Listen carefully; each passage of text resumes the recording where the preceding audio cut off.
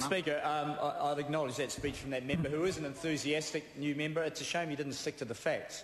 It would have made a bit of difference. Mr. Speaker, can I refer to a sobering IMF report just done on the New Zealand economy that says New Zealand stands out as having one of the lowest savings rates and one of the largest net foreign liability positions of any advanced country, Mr. Speaker. And the national government last budget cut all efforts in terms of savings. KiwiSaver, superannuation fund, they cut it. Mr. Speaker, what then did they do this year? Well, we've heard some pearls of wisdom in the House today, Mr. Speaker. Just quoting today from Mr. English, he says, we need to create jobs in the export sectors. He says we need a growing tradable sector. Mr. Speaker, I agree with those statements.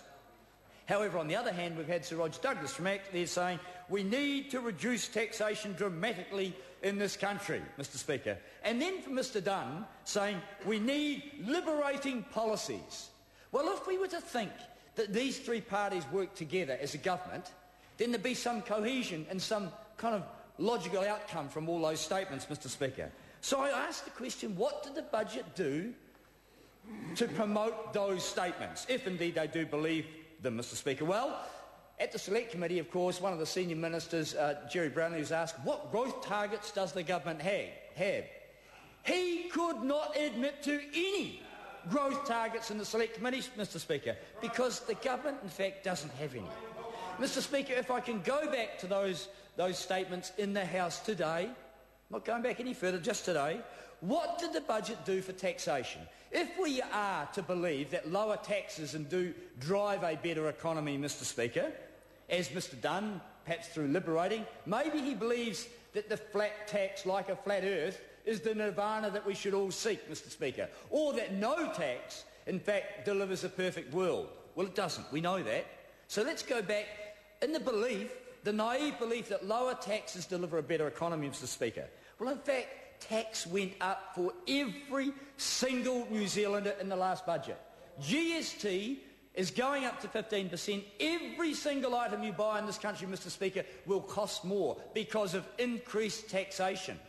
Oh, there were cuts to taxation, cuts that delivered 1/3 of the total benefits to 5% of the taxpayers in this country, Mr. Speaker.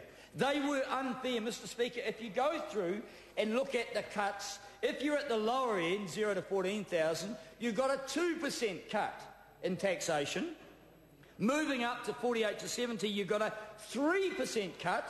And if you're on the highest levels, over 70,000, you've got a 5%, Mr. Speaker, you've got a 5% cut to your tax, Mr. Speaker. It was simply unfair, unethical, and in my view, Mr. Speaker, immoral. So there were tax cuts to a small number of people, but those people at the bottom end who got less, Mr. Speaker, will have any benefits of that gobbled up through, as I say, increased GST, electricity costs going up, and inflation that the budget admitted would be at 5.9% by July of next year, Mr. Speaker. That will cripple many, many people, Mr. Speaker.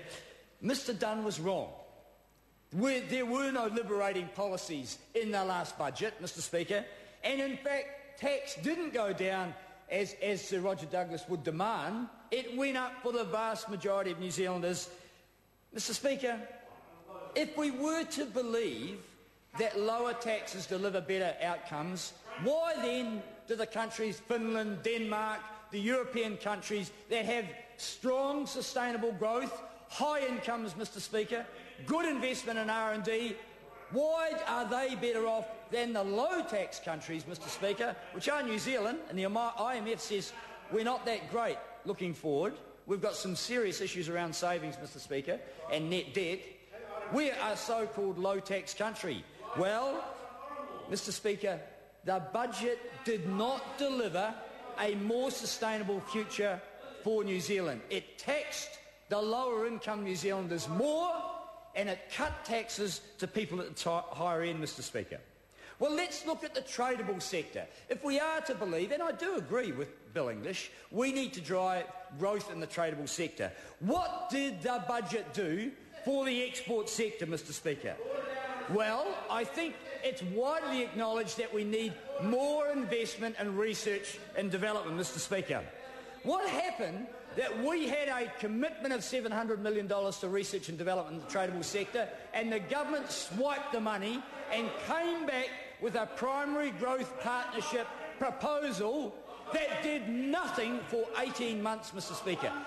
Absolutely nothing for 18 months. That's right, not $1 out of the primary growth partnership for 18 months. There has just been 3 grants made.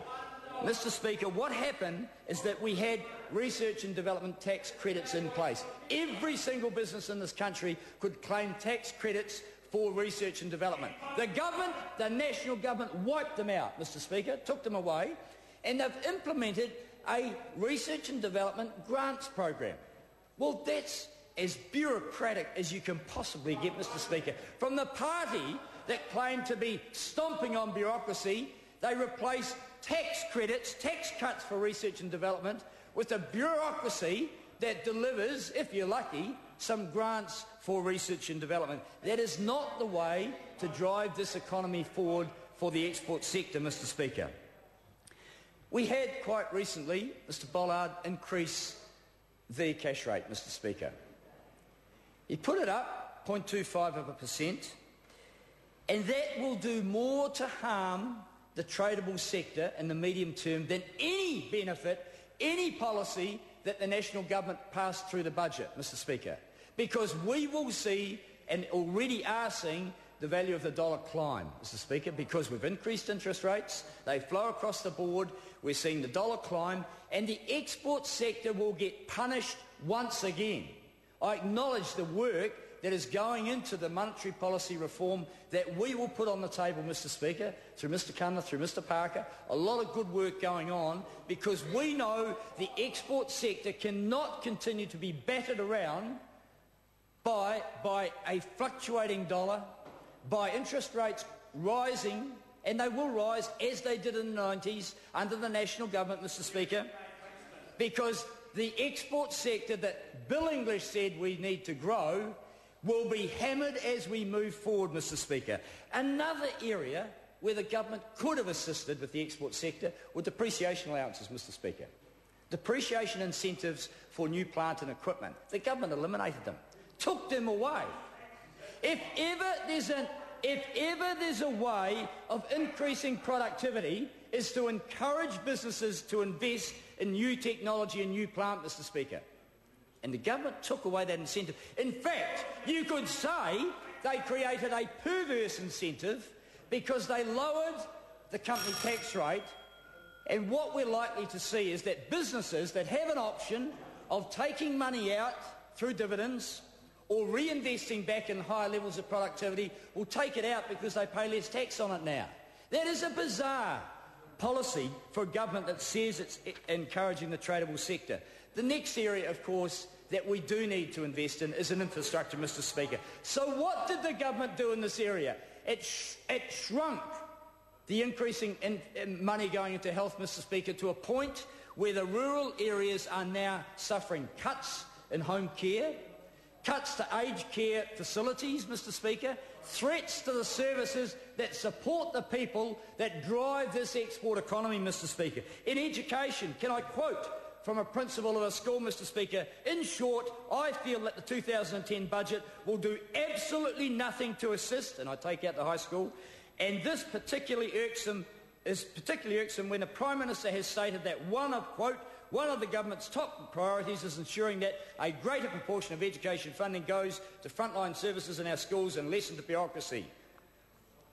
It says, I can say categorically that it won't. That is from a principal of a high school in a rural area, Mr. Speaker. He knows the truth because the government has refused to properly fund education through this budget that might support people who live out in the rural areas and produce the export income. Mr. Speaker, in communication, we committed $48 million, and what's the government done? It said we will take a levy off all other broadband users and put it back into a $300 million fund for rural broadband, compared to $1.5 billion the government spending in the cities. That will not help the tradable sector, Mr. Speaker. Neither will roading, where they've chopped money from provincial roads that are in the control of councils to put into the projects around the